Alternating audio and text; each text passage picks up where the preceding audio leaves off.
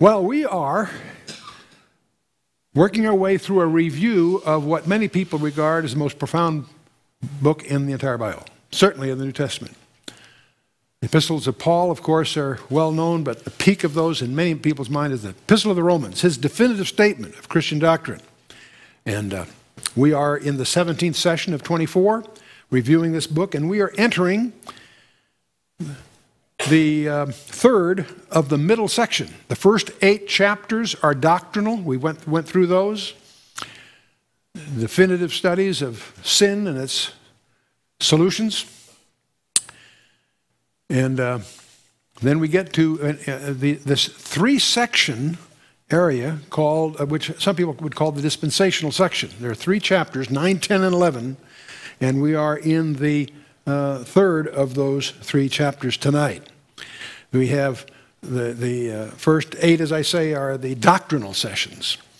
You look at it as faith, hope, and love in 3 sections. Doctrinal, on sin, salvation, and sanctification. We wade through that heavy, complex, essential grounding in the basic doctrines of what it means to be a Christian. Chapters 12 through 16 will be the practical side of things, what we do about all these things. But we're right now in a very unusual section of the book of Romans. I like to call it the 911 section of Romans, 9, 10, and 11. It's all about Israel, but in a surprising way, it will impact every one of us. This isn't a Jewish thing. Rather, it's the very fulcrum of God's entire plan of redemption. Not just for Israel, but for you and I on the planet Earth and so on. As we will begin to realize, involves far more than most people, more than many pastors fully appreciate. So we're going to talk about Israel. We went through chapter 9, which really focuses on Israel's history. And it hits head on some of these puzzling questions. If being called of God and foreknown and predestinated and secure by Him, as chapter 8 brings us to such a climax, what about Israel? They were chosen. And have they been abandoned forever? No. And it deals with their past and what it means. But it's going to lead to the fact that they also have a future, and that's where we are now.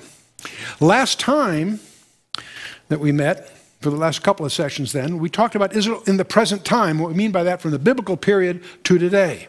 We actually went through, perhaps a little tedious, but went through a whole history of the betrayal of the chosen, how again and again and again they have been not just persecuted, but betrayed by their own allies. The United States promising to protect them, and when they called for that protection, the State Department couldn't find the paperwork. I mean, that sounds so phenomenal. But anyway, the whole history of Israel, quite a surprise to many.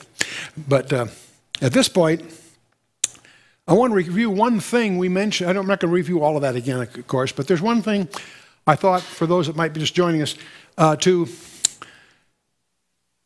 a piece of the presentation last time that I think I just want to be fresh in our minds. Hegel is famous for saying that history teaches us that man learns nothing from history.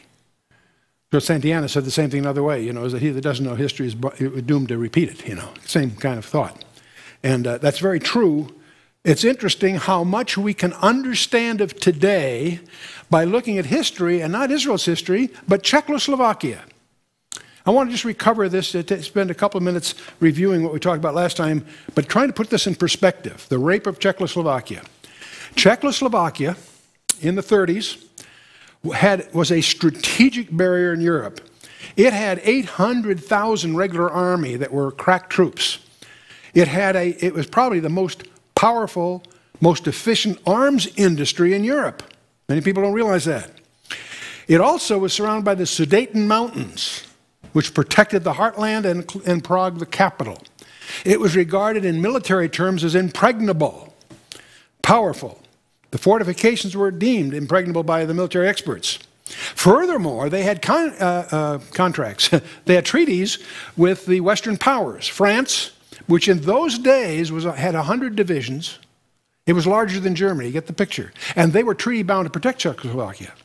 Britain and Russia were also guarantees of Czechoslovakia's defense. Sounds pretty formidable, doesn't it? Well, there's a strategy that was pulled off What you can't deal with arms, you can deal with chicanery. The propaganda solution was devised. The Sudetenland was the Sudeten Mountains there, happened to have 3 million Germans. These were a minority, but there were about 3 million Germans in that population mix. There were about 7 million others, so they represent 30%. They were a prosperous democracy. Everybody had full civil rights. There were no real problems. But that doesn't mean you can't create a few, huh? The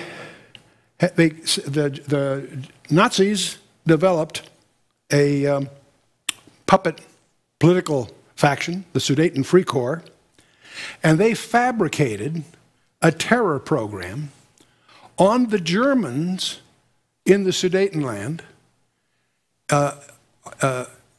on the so-called Sudeten Germans, and created the impression that the Sudeten Germans were being oppressed by the Czechs. It was actually the Nazis pulling this off for propaganda purposes. The way the world got to view this is somehow these Czechs were intransigent and were an obstacle to having peace in the region. They created the impression that the Czechs were the problem. They were precipitating a crisis to prevent the breakup of the state. The choice between war and peace was in their hands, in the Czechs' hands. This is all nonsense, of course. This petty segment of Europe is harassing the human race. That was the kind of propaganda that's being fed, with the idea that the Western powers should force the Czechs to relinquish what they started to call the occupied territories, creating the world impression that the Czechs were the occupiers and these 3 million German minorities were the rightful residents. Absolute inversion of the realities and truth. But you say it enough, especially to a managed press and an illiterate electorate, that starts becoming believed, right?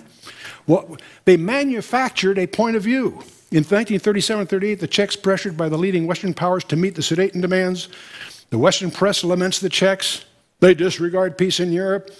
The injustice of not allowing the Sudetenland to be returned to Germany. It never was part of Germany. It's part of Czechoslovakia. British envoy demands that Czechs remodel their foreign relations to assure freedom from aggressive action against her neighbors. They're trying to create the impression that Czechs, the troublemakers here. September 18th, finally, big crisis. The British and French determine the Czechs must accede to Hitler's demands. They're the ones supposed to be protecting them for the maintenance of peace and the safety of Czechoslovakia's vital interests. That's, believe it or not, the words they're using. They're the ones that are getting raped here. International guarantee of new boundaries was promised. If not, they would fight Hitler alone. So they're extorting, France and Britain are extorting them. It's up to the Czechs now. That was the Neville and Chamberlain's. They created the impression it's up to the Czechs to stop it. Hitler's out there screaming. He's the one causing the whole thing. Then the sting, as they say. Hysteria mounts, shuttle diplomacy increases. Minutes before a deadline that Hitler set up, before September 20 deadline, Hitler agrees to Chamberlain's proposal for a peace conference, Munich. Munich has a special name in diplomatic history. Britain and France plead with Hitler for 11 hours to take the Sudetenland peacefully. Finally, at the few minutes to the end of the thing, Hitler reluctantly agrees to accept that which he's set up here. Chamberlain and Dalliere were praised, cheered, and thanked for having traded. They come back from this conference and being cheered as the peacemakers. Chamberlain said, "My friends, I believe it is peace in our time." Those will echo throughout history, that very phrase. The president of Czechoslovakia, prime minister, had a different. We've been basely betrayed. September 30th, 2 days later, Czech army withdraws from the Sudetenland. German annexation was followed by more demands. Violence, always, whenever you appease, that always just encourages more demands. Violence and oppression continued. By March 15th, the Nazi war machine rolled through the rest of Czechoslovakia. This impregnable fortress was handed to them by lies and deceit in the world press. Western powers did nothing. They were treaty bound to protect them. They did nothing, of course. All their assurances were proved worthless. Why am I getting into this? That's exactly what we're facing every day in the press.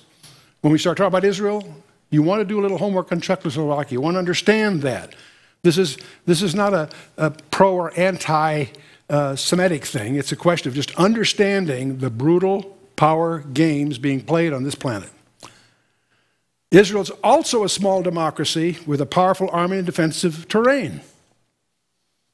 Direct seizure is impractical for a lot of reasons, even though they've tried. Pressure from the West is achievable in the minds of the Arabs. We're stupid enough to buy the song and dance. They have a thing they call reversal of causality. They make it backwards. You get the impression that Israel is the source of terror in the Middle East. You even find it on Fox, not just CNN.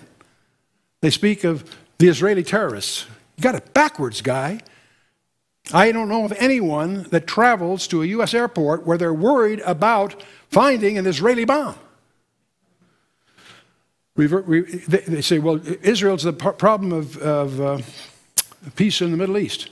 Iraq and Iran had an 8-year war, killed over 1 million of each other, and had nothing to do with Israel. There are 34 different conflicts going on the planet Earth as we speak today. Reversal of causality. It's astonishingly effective if you've got a managed press with its own agenda and an electorate that's which is, illiterate. Well, so much. I'm not going to go through all the other rest. We could obviously try to summarize what we've had. I usually try to get a little recap of where we've been, but I had to throw that in. Okay. We're going from Israel present to Israel future, and we're going to actually do this in 3 sessions because it's so pivotal, not just for Israel's future, for yours and mine. And most people who have studied this passage, many people who write books on prophecy have missed the point. And so I'm going to get into a lot of controversial material. So we've had I rejected. Let's go. Israel's future. Isaiah 65, first 8 verses, will sort of set us up for Romans 11. So let's just take a quick look at Isaiah 65. God says, I am sought of them that asked not for me. I am found of them that sought me not. I said, behold me into a nation that was not called by my name. Notice the thing here. People that, that he asked for me couldn't find him, and those that weren't looking for him did. Who's he talking about here? Who do you think he's talking about here? The Jews and the Gentiles. I have spread out my hands all the day unto a rebellious people which walketh in a way that was not good, after their own thoughts. A people that provoked me to anger continually to my face, that sacrificed in gardens and burned incense upon altars of brick, which remain among the graves and lodge in the monuments, which eat swine's flesh and broth of abominable things is in their vessels, which say, stand by thyself, come not near to me, for I am holier than thou. These are a smoke in my noise, a fire that burneth all the day. Behold, is written before me, I will not keep silence, but will recompense, even recompense into their bosom. Your iniquities and the iniquities of your fathers together, saith the Lord, which have burned incense upon the mountains and blasphemed me upon the hills. Therefore will I measure their former work into their bosom. Thus saith the Lord, as the new wine is found in the cluster, and one saith, destroy it not, for a blessing is in it, so will I do for my servant's sake, that I may not destroy them all. Whew, boy. Yeah, it's going to get rough. See, even though unbelieving, Israel will be judged, right? There'll always be a remnant. So among them are all these that are rebellious and eat non-kosher foods, to say the least. There'll always be a remnant, a core that are faithful to him and that he will call his own. So that sets the stage for Romans chapter 11, which is full of surprises. Let's just jump in. Paul says, I say then, hath God cast away his people? By the way, that's the presumption of virtually all the Christian denominational churches. Ask them. Pastors will tell you that, well, the promises on Israel, she forfeited that because she rejected her Messiah. They now are the churches. That works for anybody except the ones that read those promises that God made all through the Old Testament, and the New, by the way. They say, Paul raises this issue. Hath God cast away his people? Huh? Mekonoito. God forbid. Be it not so is a better translation, perhaps. Paul speaking, for I also am an Israelite, and of the seed of Abraham, and of the tribe of Benjamin. A very proud place to be. King Saul was also from the tribe of Benjamin. His name was Saul too, until he changed it to Paul. See, in Greek, the question is asked in the negative, with a negative reply. God did not reject his people, did he? In other words, in the Greek, the grammar is structured so that it's a rhetorical question, not really asking for an answer. And this classic ejaculation of Paul's, a negative ejaculation, me konoito, which one way to translate is by no means. May it not be so, but in the intensity of it. Now, Paul's going to give us several proofs here. His first proof is himself. He quotes this in more detail in his Philippian letter, where it says he circumcised the 8th day of the stock of Israel, of the tribe of Benjamin, a Hebrew of the Hebrews, and is touching the law of Pharisee. This is a concatenation of his Jewish pride. He's as Jewish as they get. He's also one of the most educated Greeks alive in that day, but that's a whole other issue. If God could save Paul, he certainly can save the other Jews, is the point that's underlying this, and that's developed in Acts 9 and 1 Timothy 2, and 1 Timothy 1 and so forth. So he continues here. God hath not cast away his people, which he foreknew. What ye not, what the scripture saith of Elias? How he maketh intercession to God against Israel. And he's going to quote here from 1 Samuel and from Psalm 94. By the way, he says, whom he foreknew. The word prognostico is to have knowledge beforehand. And it's not just knowledge intellectually, it's to have a meaningful relationship, is what it implies. And I think, I forget the scholar, maybe I have it in my notes here. Yeah, Stilfer points out from that there's only one nation on the planet Earth of which that can be said, where the nation has a relationship with God, because God foreknew only one nation. Now that can be misunderstood. He obviously he foreknows everything, but I'm in the relationship here, and so he chose his covenant people from eternity past, and entered into a relationship with them that can never be destroyed. That's a missing point. Many theologians miss that. And Amos 3:2 brings in some of this. That's where Stifler comes from this. You only have I known of all the families of the earth. That's God speaking. Therefore I will punish you for all your iniquities. See, your family.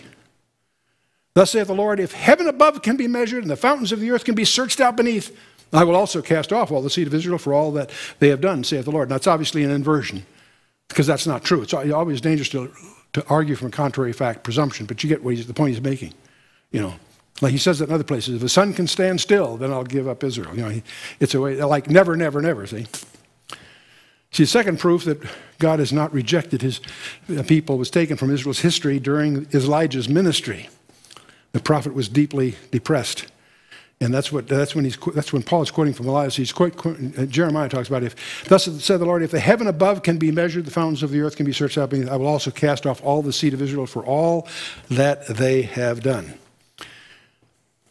God hath not cast away his people. He goes on, he says, Lord, they have killed thy prophets and digged down thine altars, and I am left alone, and they seek my life. That's what I remember. Elijah was convinced he was the last one. He's running from Jezebel, and he's ready to kill himself. I mean, it's over. And so, Lord, they've killed thy prophets and so forth. This is Elijah bawling like a baby. And Paul is quoting here from 1 Kings 19 for those of you that are going to follow up on this. Consider himself, Elijah's the only one left. You ever felt that way? There are times you feel, well, what was the answer God gave unto him, Paul asks? He's quoting God here. I have reserved to myself 7,000 men who have not bowed the knee to Baal. That, Elijah, God has his that no one even knows about. He's not limited to one fearful, depressed prophet. He has reserved a godly remnant of over 7,000. One of the things you study throughout the Bible, there's always a remnant. Never many. The remnant's small, but that's God's bunch. And the bunch that he has is always a work of God, not a work of the remnant. So it continues, verse 5. We're getting down to verse 5. We're making good progress then. Even so, then, at this present time also there is a remnant according to the election of grace. That is even true today. Even in Hollywood. Even in Washington. Hard to believe, I know, but okay. There's always going to be a remnant. And Paul was only one of many in his generation elected to faith from the people of Israel. In every generation of the church, a remnant chosen by grace has been called from among the Jews. We started with the Jewish Bible, we had Jewish leadership, and we worship a Jewish king. Verse 6, and if by grace, then it is no more of works. Otherwise, grace is no more grace. Boy, we need to understand that. See, grace plus works makes it debt, doesn't it? No, grace means no work. It's one direction. But if it be of works, then is no more grace. Otherwise, work is no more work. Yeah, this choice is totally by God's grace. That's also Ephesians 2, 8, and 9. You've all memorized it. I'll go on. He emphasized that the antithesis between grace and works. Both here, we went through all that in Romans 4. We rehashed it in Romans 9, so I don't have to beat it here, I don't think. We're down to verse 7. What then? Israel hath not obtained that which he seeketh for, but the election hath obtained it, and the rest were blinded. Think about what that means. Those in Israel that are God's own were not those that were going after what they were seeking. They were elected by God to have it revealed to them. Think about what that means for every one of us. The rest were blinded. Do you have people that can't see it? Doesn't mean you shouldn't witness to them, don't misunderstand me. But election has a big thing to do with it. Israel sought God, but failed to find him. Why? Because they're trying to find him through their own works. That's doomed to failure. You can't strive to find God. He's got to reveal himself to you. That sounds strange, doesn't it? Gentiles who are not looking for him found him through faith. There's an irony here. I want you to notice that. See, the Israelis that were lost were sincere but wrong. That's what Romans 10 was all about. Romans 10, first 4 verses. We went through all that. This is just sort of a recap. The Jews jealously sought to be accepted by God on what basis? On the basis of their works, keeping the law, doing this, doing that right. You know, attended Sunday school faithfully for 20 years. You know, I handled sang in the choir. Oh, great. That's all works. It can be beneficial if it's led by the Spirit. Don't misunderstand me. They sought to be accepted by God on the basis of works and the righteousness of the law. No, the righteousness of the law is a yardstick you can never meet. And again, that's all Romans 10 again. But they were not accepted by God. Only the elect were accepted because of God's sovereign choice by grace. That's Paul's point. This is a Pharisee commenting on Pharisaicalism. No better expert.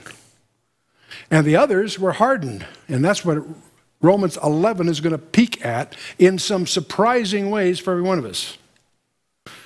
Let's get back to Romans 11, verse 8. Parenthetic, according as is written, God hath given them the spirit of slumber, eyes that they should not see and ears that they should not hear unto this day. You got to be kidding. Yes, God has blinded them. Jesus declared that, and we're going to get to that point. What does it mean to be hardened? It's seen from Paul's explanatory and supporting quotations. What do we mean by being hardened? We're going to see it. Paul's got a quote from Deuteronomy 29 and Isaiah 29.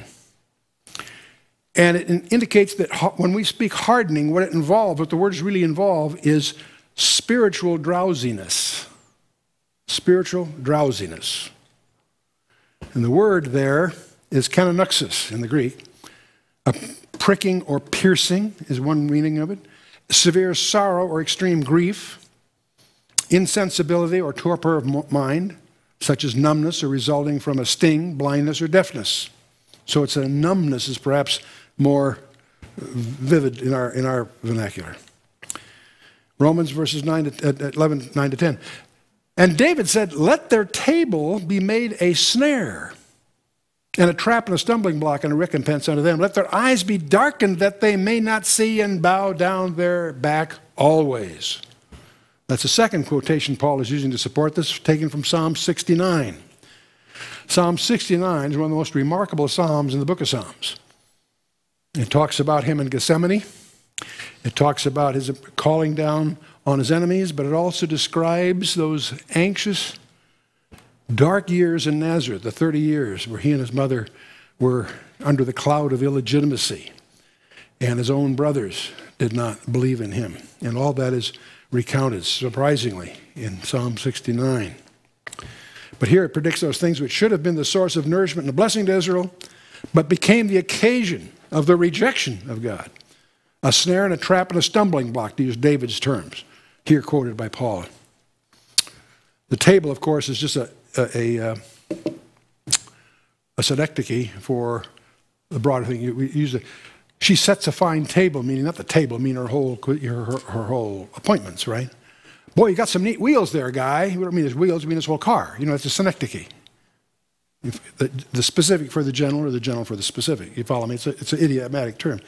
Well, table here means all the blessings from the hand of God, which should have led them to Christ. But a recompense to them, that is God's judgment on them. Recompense, that which you got in return. They bow down their back, it says. Why? Because they refused to receive God's truth. They're searching for God, and yet they refused the truth when they were confronted with it. How tragic. Their backs will be bent under the weight of guilt and punishment is the idiomatic idea here. Verse 11, I say then, have they stumbled that they should fall? God forbid. There again, he's trying to keep you from making the wrong conclusions with that favorite ejaculation of his, negative ejaculation. God forbid. But rather, through their fall, salvation is coming to the Gentiles for several reasons. One is to provoke them to jealousy. So yes, they've stumbled. They're not going to fall. God's going to take his own and bring them up.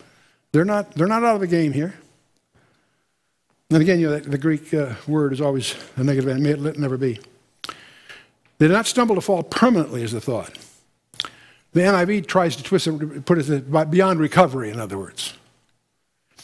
By the tense of the verb fell, and the contrast with the verb translated as stumble, it implied the idea of falling beyond recovery. You've got to be careful with that. Israel experienced not a permanent fall, but a stumbling. It preserved for at least two divine purposes. One is to offer salvation to the Gentiles, and that's what Ephesians 2 is all about. And then second reason is to provoke them to jealousy, to make Israel envious, to the provoking them to jealousy. That's the Deuteronomy 32 allusion. But let's get back. Let's take a look at the Ephesians 2 allusion here. Paul writes to Ephesians, wherefore remember that ye being in time past Gentiles in the flesh, who are called uncircumcision by that which is called the circumcision in the flesh, made by hands, that at that time ye were without Christ, being aliens from the commonwealth of Israel, and strangers from the covenants of promise, having no hope and without God in the world. But now, in Christ Jesus, ye who sometimes were afar off are made nigh or near by the blood of Christ. That's the Ephesians expression there. In another place in Ephesians, you get a similar thought here where he's talking about that you are members of his body, of his flesh, of his bones. For this cause shall a man leave his father and his mother and be joined unto his wife. The two shall be one flesh. Drawing an analogy there in the marriage with Christ and his assembly.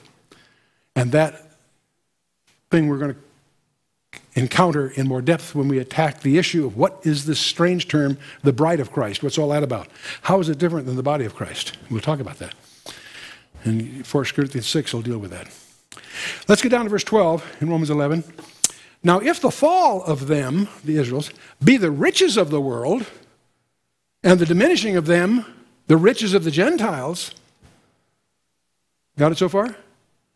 How much more their fullness? See, in other words, if we're blessed by their stumbling, how much more will we be blessed when they're restored? That's the flavor he's painting here. The word diminishing here is a numerical word, implying that not all are rejected. Some were. It's just another hint that he's talking about a subset. See, the grammar requires that they will have more fullness and so on. They will be coming into their fullness. That's what we're going to be dealing with here. Yes, they've stumbled, but they've got a surprise coming, a big one. It's not saying if. We use the word if, but it's when in the Greek grammar. Okay, we're down to verse 13. For I speak unto you, Gentiles. See, the Roman church, by the way, he wasn't writing to the church at Rome. He was talking to Christians that were in Rome, many house churches, but most of them were Gentiles. For I speak to you, Gentiles, inasmuch as I am an apostle of the Gentiles, I magnify my office. And so, I want you to notice something, to just follow this. Paul's passion was for his countrymen, for the Jews. But he knew, he understood, he reluctantly agreed that God called him to go to the Gentiles. Peter and Paul had that all understanding. Peter went to the Jews, Paul went to the Gentiles. Paul wished it was the other way around, because he loved the Jews. But he knew that he was the apostle of the Gentiles. From time to time, he tried to deal with it. And he would always go to the Jews first when he visited a town. And when they threw rocks at him, then he'd finally, okay. In Jerusalem, he tried to speak to them. And the Romans had to get him out of there to save his life. So that's the story of his life. So I speak to you, Gentiles, inasmuch as I'm apostle of the Gentiles. I magnify my office. He's focusing on that. He's a special apostle of the Gentiles. That's emphasized in Acts 9. And, of course, in the Galatians letters, and it comes up several times. Twice in his ministry, he had turned away from unbelieving Jews to the Gentiles, very specifically. Acts 13 and 18, that's the key thought. And he would do, again, once more in Rome, he'll do the same thing again. But he goes on, if by any means I may provoke to emulation them which are of my flesh, and might save some of them. See, he was hoping that even though he's a minister of the Gentiles, he was hoping that by their growth and fulfillment of their spiritual conditions, that would get the Jews envious, and at least get some of them to wake up and get it right. So he's called to the Gentiles, but his heart's with his countrymen. Verse 15, and if by the casting away of them be the reconciling of the world, what shall the receiving of them be but life from the dead? Widely misunderstood verse, by the way, because he's using it idiomatically, but we're going to see there's four conditions in the Greek for the if clause. This is the first condition, meaning it is. It's such a, and it is. We might use the term since rather than if here. Verse 15 and verse 12 are in a climactic relationship. I'll show you in a minute here. Back in verse 12, it said, now if the fall of them be the riches of the world, and diminishing of them the riches of the Gentiles, how much more their fullness, right? For if the casting away of them, see, the two verses, 12 and 15, are closing on this. For if the casting away of them be the reconciling of the world, what shall the receiving of them be but life from the dead? Strange phrase. Let's look at this carefully. In verse 12, we have transgression, riches, and diminishing. 15, you have casting away, reconciliation, life from the dead. See, some equate the life from the dead to Israel's acceptance of Christ in a spiritual sense. That's not really what's in view here. And many relate to the first resurrection, Revelation 20. Not a problem with that, but that's not really what it's saying here. They try to make it the resurrection of life is what they're trying to make the life from the resurrection passage. That's really not what it's referring to. It's really referring to, see, the first resurrection is a category. I want to clear up something else as we go here. For we speak of first and second resurrection. First resurrection is not an event, it's a category of several events. It includes Christ's resurrection. He was the first fruits, Matthew 27. The dead saints at the rapture. Those who are alive and remain will be caught up together with them, but those that are dead in Christ rise first, right? Those are the first resurrection. The martyred great tribulation saints raised at Christ's return, the second coming. Those are all members of that category, the first resurrection. As incidentally, so are the two witnesses in Revelation 11. The believing Old Testament saints are part of the first resurrection, in contrast to the second resurrection, which is a different category. That's going to include all the wicked dead to be judged at the great white throne judgment. I'll explain those in a minute here. The two events they're not two events chronologically. They're separated in time, but they're categories because there's multiple events in each. They're not simultaneous elements, and they're elements separated in time. They don't happen at the same instant. There are some verses that mention both, but that doesn't imply they happen together. Many people get confused by that. Let's talk a little bit about judgments to get this sorted out, because we're going to get into a lot of stuff here. There is a judgment seat called the Bema seat of Christ. It's called that for some misunderstandings, but that's okay. The name will stick, and if you don't pick up, it's sort of, well, there are a number of these terms that if you don't use if you try to be correct, you'll get people confused. So, because everybody's heard about the Bema seat. The way it's usually presented is that the Bema seat was a seat where the judges gave the prizes to the athletes. And so this is what they're trying to say is this is a place where everybody gets, no one gets judged to hell. They all get different measures of good things. Well, that sounds good. That's what it probably is. It's a gift of rewards, but the word Bema seat, that's not an accurate translation of it. And I'll show you that in a minute. We'll get into that a little bit. But anyway, at the Bema seat, people who are judged there are Christians. They're Christians. Some have done really well, some haven't done so well. Some get great stuff, some don't get much. And we're going to get into that a little bit before this is all over. And there's kingdom parables about this, the 10 talents, the 10 virgins, those that were uninvited to the wedding feast. There are a number of things that give us illumination as to the results of this, and they will be surprising to many. But we're not talking about anyone being cast into hell. These are all before Christ getting rewarded for their faithfulness. It's also the place where the bride is called out of the body to participate in the marriage with the Lamb. The bride of the Messiah. Strange term, really, because the Old Testament always talked about the adulterous wife of Yod-Heh-Vav-Heh. They're not the same. The one is the church, as we think of it. Other is Israel. Except in both cases, it's a subset. It's a subset. And we'll talk more about that in the next session. Then we have another judgment called the sheep and goat judgment. And you read about this in Matthew 25. But the more you study it, the more confusing it'll be because there are 3 different groups there. Some people call it the judgment of the nations. That's because they think the word there, ethos, means nations. It actually means different peoples. It's the term used for Gentiles, but it really means different peoples. They're not judged as groups, they're judged as individuals, but they're from different groups. Italians, whatever, Irish, you name it, okay. But they're judged by Christ. There's 2 groups, sheep and goats. And what determines whether you're sheep or goat? How you treat a 3rd group called his brethren. That's the first thing you've got to understand. There's really 3 groups involved. How did you treat my brethren?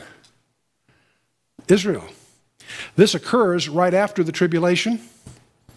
There'll be a time of trouble on the planet Earth, the likes of which have never been happened before, where being a Christian will cause you death.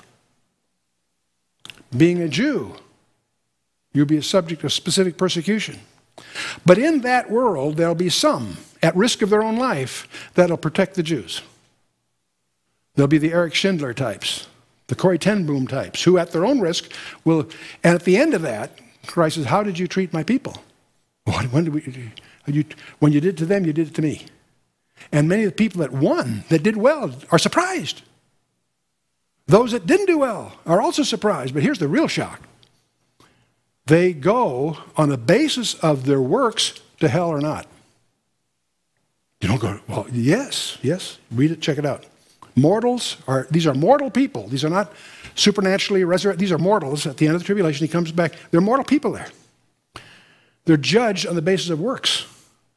And the judgment there isn't something intermediate. It is, depart from me, ye cursed, into everlasting fire. On the basis of works. Boy, that shatters a lot of theology. But there's some reasons for that. But the other one that gets confused, the 3rd one that gets confused, that's the great white throne, as it's called, from Revelation 20. It's at the end of the millennium, and that's where that's where all the bad guys get theirs. Anybody that's been overlooked by then comes up before the great white throne, is judged by their works, and there it's disastrous. And then that ends the millennium. That puts us into a new heavens, not just a new earth, a new heavens and a new earth, and a new merging of the wife and the bride in the New Jerusalem. The order of events. Most of you know that by now I've been wearied with the Daniel 9 summary, where we have the interval in the 70th week of Daniel. Prior to that 70th week, there's the harpazo, the rapture, according to 1 Thessalonians 2 Thessalonians 2, we know it comes before the Antichrist. The week's defined by treaty of the Antichrist. To be powerful to formulate treaty, he has to have been revealed. He isn't really revealed until after the harpazo. Okay. Now, there's an interval there. We don't know how much. It could be an hour. It could be 30 years. We don't know. There is an interval, though, between. It's not necessarily coterminous with 70-week Daniel. Well, up in heaven, then, we have the Bema seat. That's the first thing that occurs. We have this judgment of Christians, who did well and who didn't do so well, but they're all saved. Those are all justified. Their passports say you can enter. Great. But there's a lot more coming for those that have been faithful. In fact, one of the big things is the marriage of the Lamb. Well, we're all going to marry. No. Well, who's the bride? Well, we'll get to that. Now, meanwhile, down on the earth, this guy has risen to power. He's made a treaty with Israel. And right in the middle of that period that he promised, he violates that, sets himself up to be worshipped as what's called the abomination of desolation. And that's right in the middle of the 7-year period. And that's the most documented period of time in the entire Bible, both Old and New Testament. 3.5 years, 42 months, 1,260 days. Do your own arithmetic. It's named all those different ways. The last half, the tribulation, the Great Tribulation, is not 7 years, it's 3.5. People tend to use the term tribulation to mean the whole 70th week of Daniel. But if you're going to be a skillful student in the Bible, be precise. It's the 70th week of Daniel. If you're talking about the 7 years, call it the 70th week of Daniel. You can't argue with that. Don't call it tribulation. That's confusing. The Great Tribulation was labeled by Jesus Christ himself, referring to the last half. And he's quoting Daniel 12. He's quoting Michael. We'll look at that before it's all over. Anyway, at the end of that 70th week, the climax is this world war which ends in Armageddon. It's become an idiom in our language. But no, it's a real place, a real war, a real time. And that's when the Lord comes back in power, called the second coming. Yes, he comes back twice, once to gather his church and once on behalf of Israel. And that leads to the establishment of his kingdom. For how long? How long will he reign? Forever. Good for you. Not 1,000 years. His kingdom's 1,000 years because then something else happens. Very good. Okay. One of the first things he does is the sheep and goat judgment. Rounds up those that were friendly to his people. And makes, they're the sheep. They get the good stuff. The other guys, boy, tough stuff. And that's where we have the marriage supper, the feast that celebrates the wedding. That confused me a long time until in sorting my wife has really gone through over 50 experts through the centuries. And sorting that out, that doesn't mean we're correct, but we come to the inference that the marriage of the Lamb is very intimate. The marriage supper is still restricted, but that's to celebrate the marriage. And there's models that suggest all that. We believe the marriage occurs in heaven, but the marriage supper will be in the kingdom on the earth. We'll come to that in a little bit. Right after that, there's a strange period of time, another 30 days and then another 45 days, that mystifies everybody. Everybody has guesses, no one knows exactly. Blessed is he that makes it all the way to the 1335. And I suspect those have something to do with those judgments.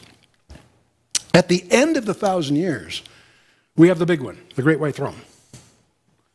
And when that happens, we have then the new heavens and new earth, and the new Jerusalem comes down into our reality. Interesting.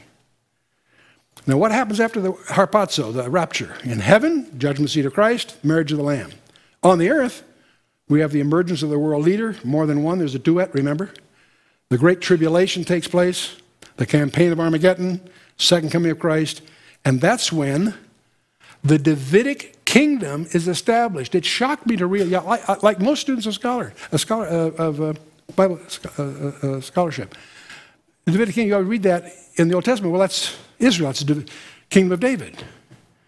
Never connect the dots to realize, no, that's the Old Testament label for what we would call the millennium. It's a Davidic kingdom, and it's part of the unconditional covenants. That's what's so shocking. You see, the church has sort of neglected the Old Testament.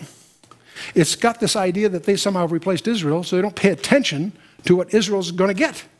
If they did, they'd realize that something's not correct here. The Lord's return, harpazo, or death in Christ, or with him, dwelling with him in the kingdom. And what about this issue of paradise? There's issues there. You're going to be with me in paradise. And that's where we get our new resurrection body. From 1 John 3:2, we understand that whatever it is going to be just like Christ.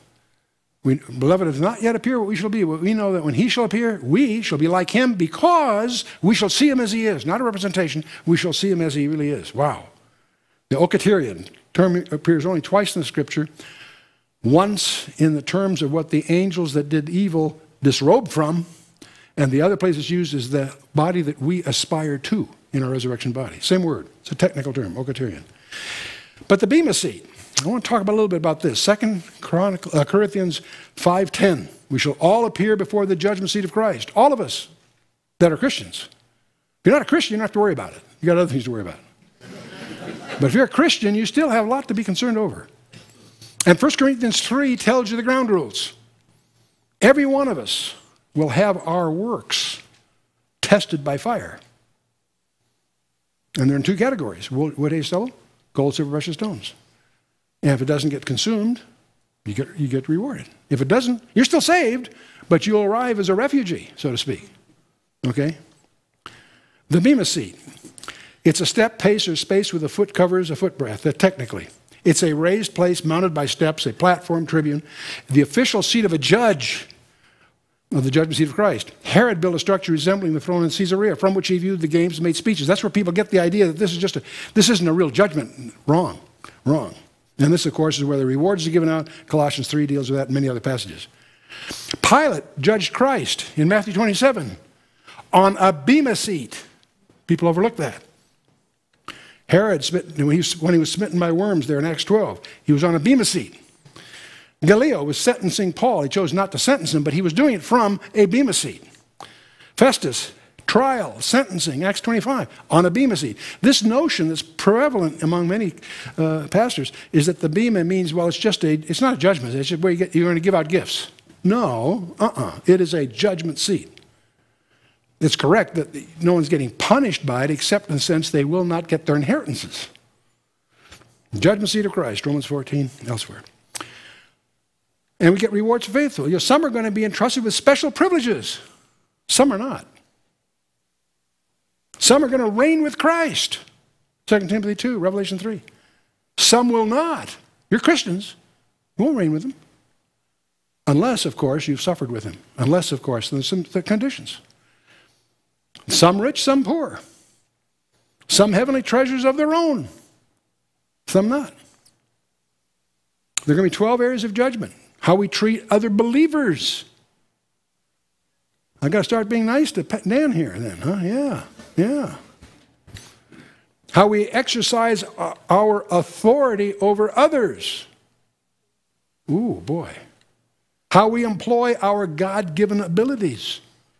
You're a steward. You're going to be held accountable. Well, I'm saved. Yeah, of course. The only people I'm talking about are saved. The ones that aren't saved got other problems.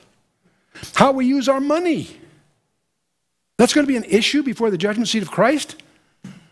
Boy, I've got to re-examine some of my practices. I'm pretty sloppy on some things. I'm going to be held accountable to him. How we spend our time. That's probably the biggest indictment of all. Do you mean I'm going to be held accountable for trivia? Those hours that I've wasted on nonsense? I'm accountable for. Oh, boy. A lot of golfers are feeling very uncomfortable right now. How much we suffer for Jesus. Now, that's a big one. There are a lot of verses which underscore this. Suffering for Christ. Not being obnoxious to others, that's not considered a blessing. But those that suffer for Christ. How we run that particular race which God has chosen for us. Boy, how many of us are climbing a ladder and get to the top at the end of our life and realize it was leaning on the wrong wall? Boy, does that describe a lot of careers. That's true of me. I was an enthusiastic Christian since I was a teenager. Bible studies, pre-reveille prayer meetings when I was in the service. I mean, all of that. But then I was busy buying and selling high technology companies, served on 12 public boards. I was doing my thing. Climbing the wrong ladder. Praise God. I'm glad he kicked it out from under me. I'm glad he did. I'm glad he did. I really am glad, and he did. And we're going to run that particular race which God has chosen for us. How effectively we can control the old nature. You know, it's interesting. I don't lose my temper with people, but I sure do against inanimate objects. Stuck drawers, tools that don't fit quite right, whatever. I confess to you, there are times in my life that I am astonishingly immature. Fortunately, it's still against inanimate objects, but I'm still guilty. Am I controlling my old nature? How many souls we witness to and win to Christ? How we react to temptation? How much the doctrine of the rapture means? You know, that's a factor. 2 Timothy 4. The blessed hope is exactly that, by the way. Well, the blessed hope is general to many. No, it's a very specific thing. The love is appearing. How faithful we are to the Word of God and the flock of God. That's the faithfulness that counts. Boy, this changes your perspective if you just paste these on your bathroom mirror. 2 Pt.1. Peter talking now. Besides this, giving all diligence, add to your faith virtue, and to your virtue knowledge, and to knowledge temperance, and to temperance patience, and patience godliness, and to godliness brotherly kindness, and to brotherly kindness charity. If these things be in you and abound, they make you that you shall neither be barren nor unfruitful in the knowledge of our Lord Jesus Christ. Diligence, virtue, knowledge, temperance, patience, godliness, brotherly kindness, and agape. But he that lacketh these things, okay, this is the dark side. But he that lacketh these things is blind and cannot see afar off, and hath forgotten that he was purged from his old sins. Wherefore the rather, brethren, give diligence to make your calling and election sure. If ye do these things, ye shall never fall. Whoops, wait a minute. What's Peter saying?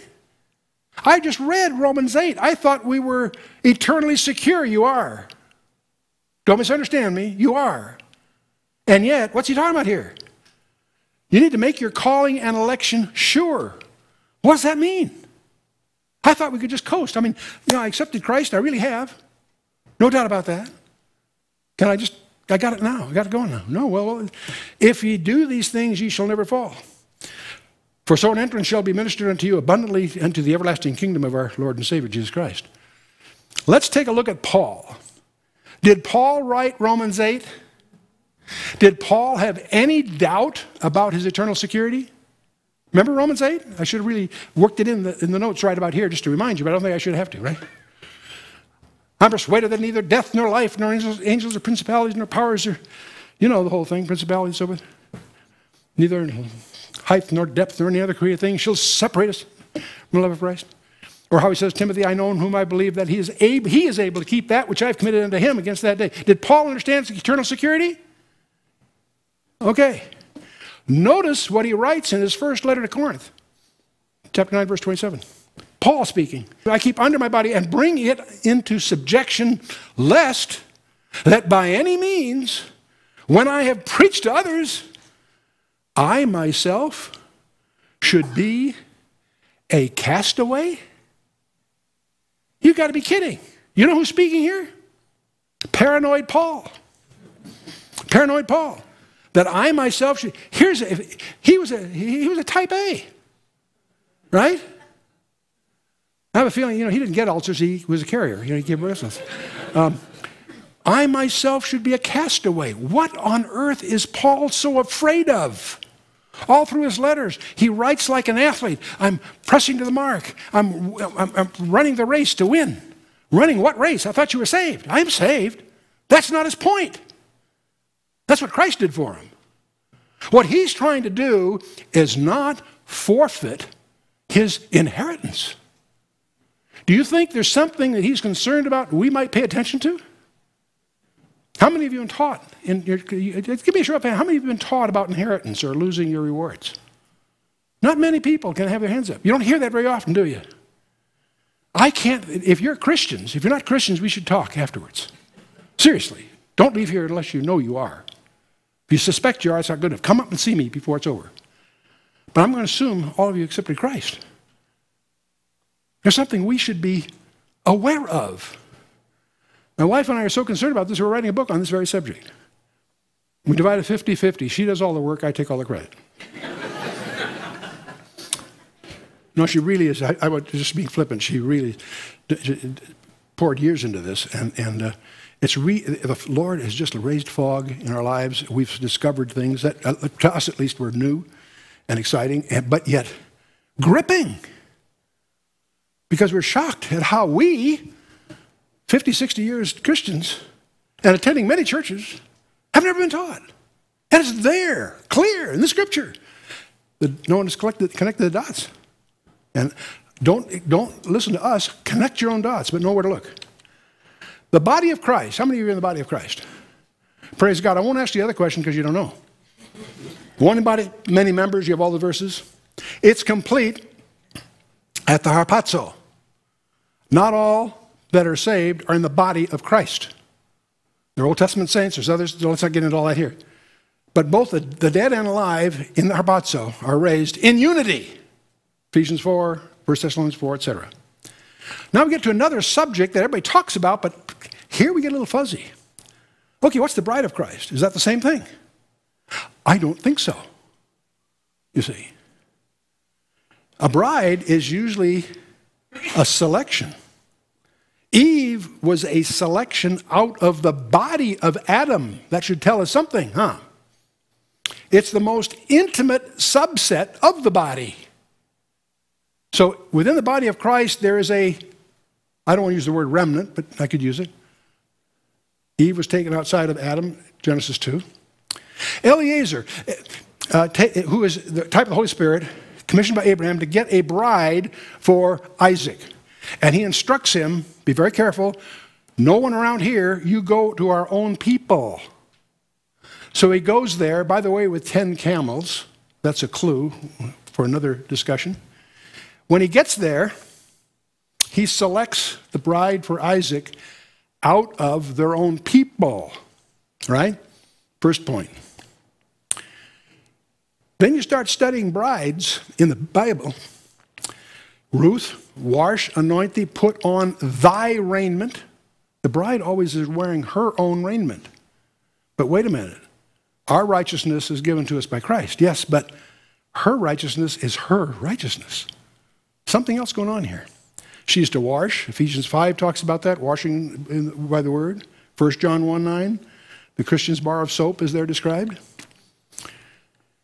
Then she is to anoint herself. Remember the extra oil, 5 virgins? Only 5 made it, 10 didn't. 10 went, but only 5 made it to the wedding supper. Ooh, that's interesting. They were all saved, but they weren't all selected. The Holy Spirit's given in response to obedience.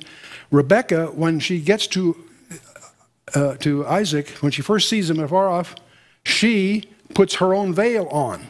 The bride is always putting on her raiment. When you get to Revelation 19, the bride of Christ is arraigning herself in her raiment. That should bother you. Array herself in righteous acts, Revelation 19.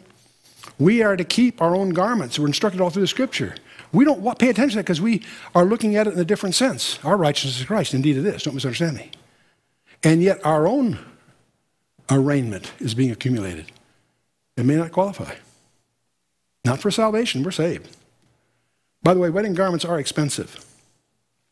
Revelation 3 talks about that. Romans 12 is going to talk about it. We'll bring that up there. But as far as the wedding supper, only the selected may attend. Not only are maybe not the bride, you may not even be attending the wedding feast. Depends. Depends on what? The Bema seat. How'd you make out? What kind? Do you get an E-coupon? A-coupon? What kind do you get? Only Disneyland people catch that one. Okay. The old Disneyland people. Life from the dead is a misunderstood term. The teaching that there will be one general resurrection of all humanity at one time fails to take all these distinct. That idea is prominent, presumed, but wrong. Almost every idea in the world and among Christians about death and heaven, and especially about heaven, is wrong, not biblical, because we've never really gotten into it, unfortunately. Here, however, the life of the dead appears to be used in a national sense, and that's pretty obvious from the grammar. Let's take a look at what's really going on there in Ezekiel 37. This is Ezekiel again. He said unto me, Son of man, these bones, speaking of the famous dry bones vision that we all know about in Ezekiel 37, Son of man, these bones are the whole house of Israel. Behold, they say, our bones are dried and our hope is lost. We are cut off from our parts.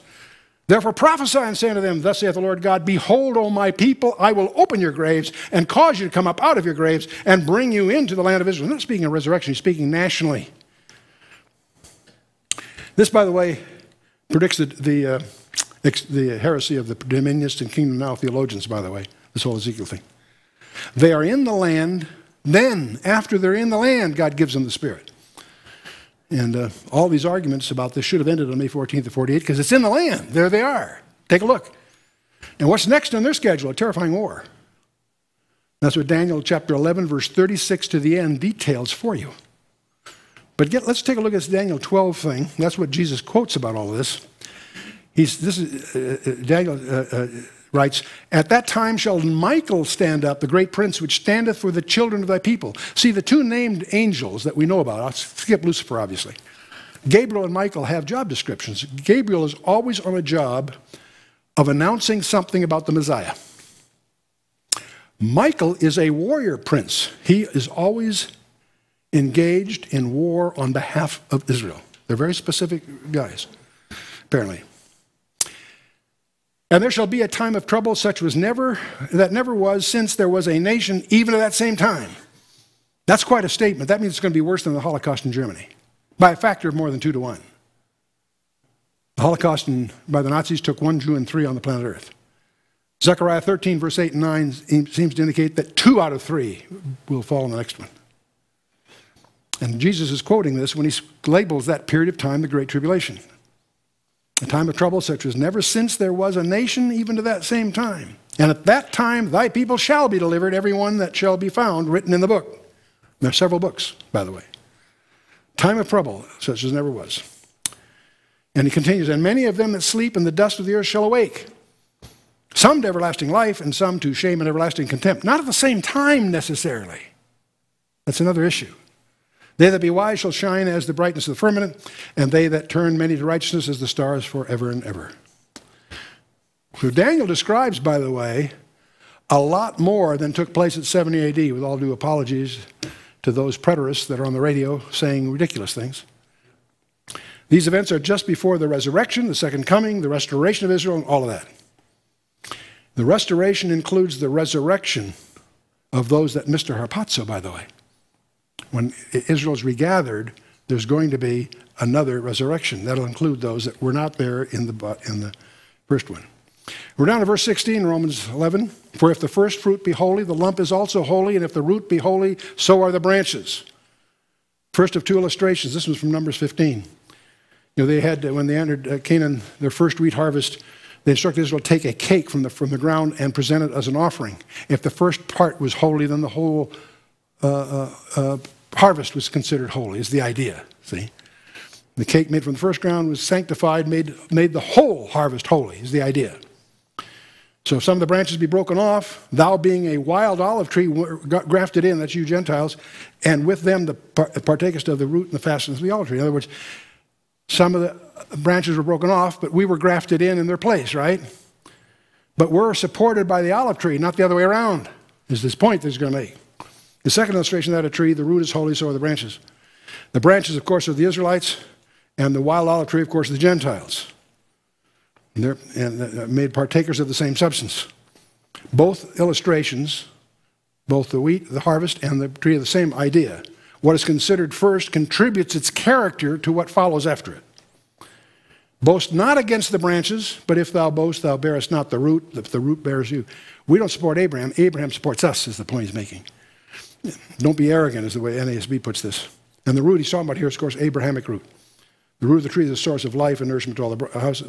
Abraham is the father of all who believe in Romans 4. We went through all that back then. So Gentile believers are linked to the Abraham. In one sense, they owe their salvation to him, not vice versa. We owe our salvation to him. That's the point he's making. He made that all, this is repetitive from before. So boast not against the branches, but if thou boast, perish not the root thee. This passage does not teach that national promises of Israel are now being fulfilled by the church. Just the opposite. Paul said Israel's fall is temporary, not permanent. All believing Gentiles share in the blessing of the Abrahamic covenant as Abraham's spiritual children. They do not permanently replace Israel as the heirs of God's promises. That's all through the Scripture. Remember by the woman at the well in Samaria, John 4. Samaritan, she's asking, where is salvation? And when he answers some other question, he says, salvation is of whom? The Jews, indeed. And just in that context. We're getting down to the wire here. Romans 11:19. Thou wilt say then, the branches were broken off that I might be grafted in. Well, because of unbelief they were broken off, and thou standest by faith. Be not high-minded, but fear. For if God spared not the natural branches, take heed lest he also spare not thee. So there's no room for arrogance here. And this is, again, first-class condition, assumed to be true. Since, in other words, since God spared not if that he might not. No, it's the first condition of the four conditions. And thee, there are Gentiles. And that's a message to America, isn't it? That's a message to America. You know, this section explains the righteousness of God's sovereign choice, which is the real point. He got into all this. Israel's fall, its loss, its rejection in verses 11, 12, 15. The branch is broken off because of unbelief. If God is righteous in temporarily putting aside Israel as a whole for unbelief, he certainly could put aside the Gentiles for boasting and hardiness.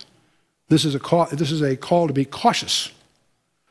Verse 22, behold therefore the goodness and severity of God on them which fell severity, but toward thee goodness, if thou continue in his goodness, otherwise thou shalt be cut off. Here he summarizes his whole discussion of God's sovereign choice in temporarily putting Israel aside corporately and proclaim righteousness by faith to all mankind. We have this term goodness, Christos, moral goodness, integrity, kindness. It's also used of God, by the way, in Romans 2 and Ephesians and elsewhere. The word severity, really, apotomia, sternness, its only place it appears is here in the New Testament. However, the adverb form of this, meaning harsh or sharply, in 2 Corinthians Titus. Why should God have more patience with us than he did with faithless Judaism? God's continuing goodness to the Gentiles depends on their continuing in his kindness. That's sobering to consider. If Gentiles do not continue in God's kindness, they also, and he's speaking of them collectively here, not individually, and this does not suggest that a Christian can lose his salvation. It refers to Gentiles collectively, suggested by the singular thou from the gospel, such as the nation Israel had done. And if they abide not still in unbelief, they shall be grafted in, for God is able to graft them, and Israel can be grafted in. They here is Israel. And as Paul wrote earlier, anyone who calls on the name of the Lord shall be saved. Okay, the last verse of the evening. For if thou wert cut out of the olive tree, which is wild by nature, and were grafted contrary to nature into the good olive tree, how much more shall these, which be the natural branches, be grafted into their own olive tree? That makes sense. Follow me? Where are they on that? Okay. This is another one of these much more passages. And okay.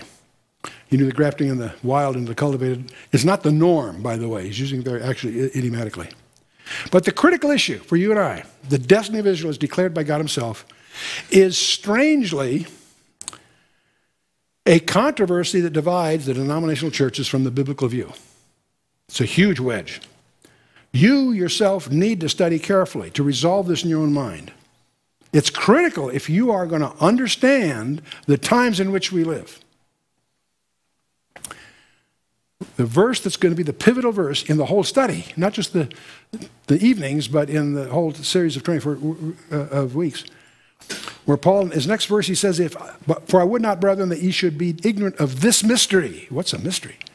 Lest ye should be wise in your own conceits, that blindness in part is happened to Israel until the fullness of the Gentiles be come in. That word until is the pivot point that we're all going to need to really understand.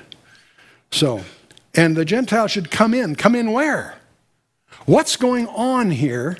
And this is all going to be unraveled in our next session. We're going to talk about Israel's future, part 2. This was part 1 of 3, this is part 2.